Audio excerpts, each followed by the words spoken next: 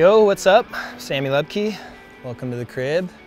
Here in Truckee, California. Living in nice Sierra Meadows with a bunch of my homies. Let's go check out some snowboards. This is the snowboard man cave. Got everything you need in here for a good time. So here we go. Here's all my boards. The Quiver I could pull up from the depths of moving around. It's crazy life of hoarding boards, but that being said, I'm kind of like a one-horse cowboy kind of guy, and these are kind of the boards that really I rode all the time, that I love to ride and had the most fun on. So there you go. Yeah, so let's see here. This was one of the first boards I really started filming on that I truly loved and kind of had everything for me. It's the Lib Tech Trs with the C2 power banana on it.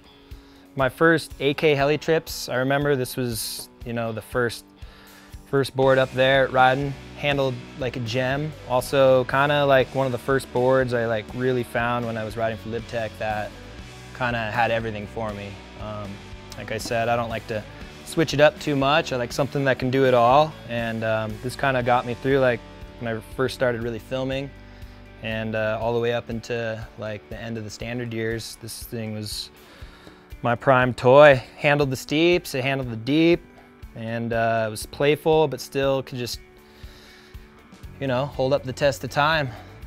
And then, yeah, I mean, basically after I started riding for Jones, I really was kind of going through all the boards that I really liked and didn't like, and kind of started riding the Mountain Twin. That was the most playful for me, something I could freestyle on and still cruise, but it still was a little bit too playful for my type of riding. So I ended up getting on the Ultra Mountain Twin when they came out with this thing. I want to say it was 2015 when I started riding this. Just prior to 2016 season where I rode in the tour.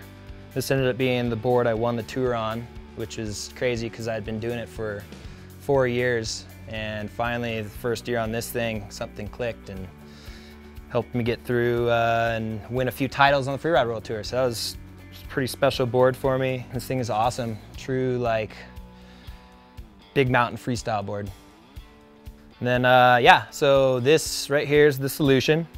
161, I believe. For me, what I look for in a touring board is something that can withstand a lot of hours. Big tours. This thing is rugged and it's pretty much equipped to hit all types of conditions, whatever variable snow is thrown at you. It's definitely more directional pow slayer, but thing handles beautifully in the corn and on the ice chunder, whatever the mountains throw at you. But just for me in particular, this one is kind of just the go-to. Love it. Stratos. This thing is super rad. I rode it in the park earlier this year and the pipe, and I thought it was stellar on those as well. It was landing switch, riding switch. The thing is really responsive, and it's got good float in the nose, a lot less work in the powder, and it's really fast. I think a good board for anybody who likes to quiver up.